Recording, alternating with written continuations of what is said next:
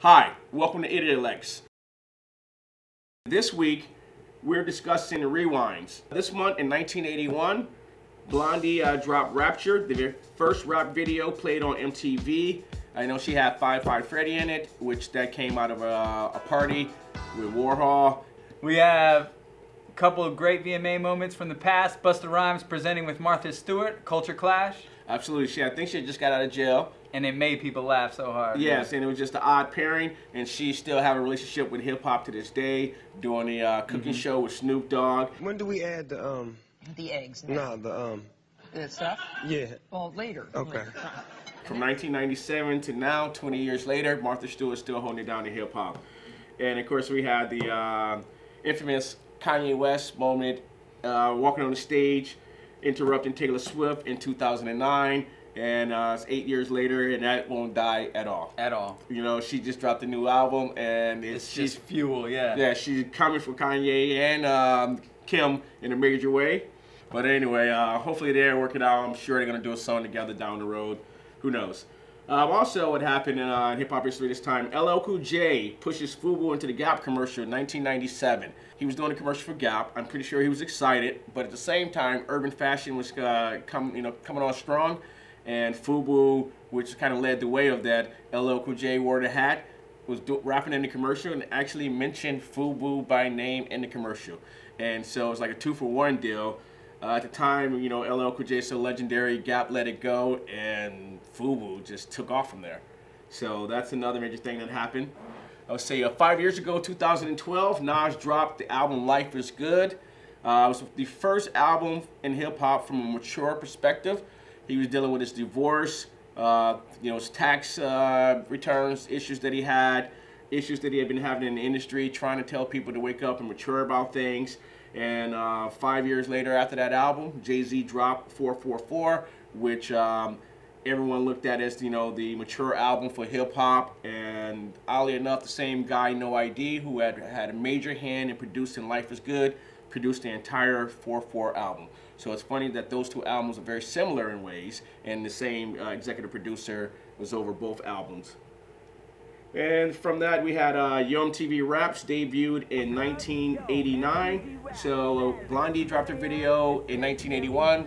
It took 8 years later for, and we're happy, and rest in peace, Ted Demme, who played a major role in getting MTV Raps put on air. And from there on out, hip-hop was never the same. Rock music was #1 music at the time with the launch of MTV Raps. And of course, we talked about Video Music Box with Ralph McDaniels. Music Video Box with Ralph McDaniels. We talked about that, but MTV Rap came with 5 Freddy as the host, Ed Lover and Dr. Dre. And rappers were able to come on there and talk about themselves, the personalities, the music videos. So it was always a format of the studio versus the clips, right? Yes. So 5 Freddy would be out places, mixing it up with people, and those guys would be in the studio playing the videos and doing the Ed Lover dance. Absolutely. I still love this guy. Oh, yeah. Yeah, the Ed Lover dance. And so we're thinking about that, as we take a look at a rewind, we just want to always talk about important things that led us to today, and with hip-hop being the #1 driving force in music globally. I mean, I think it started with the Run DMC era and Beastie Boys when, they sold 3 million albums. And now we are looking at people like Eminem and Nelly and all those guys who went off to have diamond record sales and Outkast. But it's all that combination. So when you have high culture, guys like Warhol, who really have this ability to affect money and power, and coming all the way down through, things like Fresh Prince of Bel-Air debuting in 1990. It's like all these drips in the bucket where you're getting it in the sitcom format, you're getting it on the MTV format, you see it in fashion, you see it in high art, then it combines all that into, taking over. Yeah, you're absolutely right. And, oddly enough, almost everything that kind of came out of hip-hop, it's kind of crazy to even say, but that what hip-hop became and what it touched was all in the Blondie video. 5 Freddy told me everybody slide. DJ spinning, I said, my, flash is fast, flash is cool, front swell. I mean, when you think about it, 5 Freddy is mentioned in the song. He's in the video. Yeah. He became the host of MTV Raps down the road.